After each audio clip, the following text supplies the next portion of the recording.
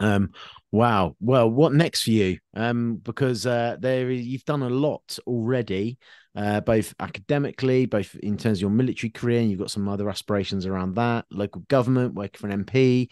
What does the future hold for you?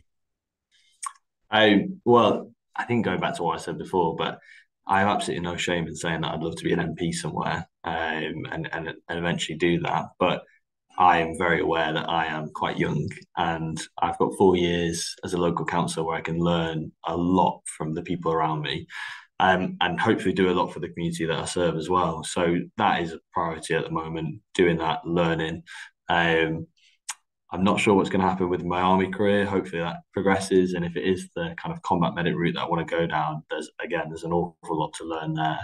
Um, I think you said it earlier, but just taking every opportunity that I get, whether that's listening to people, whether that's engaging, going on courses, upskilling myself in the reserves, traveling, or even just kind of learning things within my own party and from politicians on this side.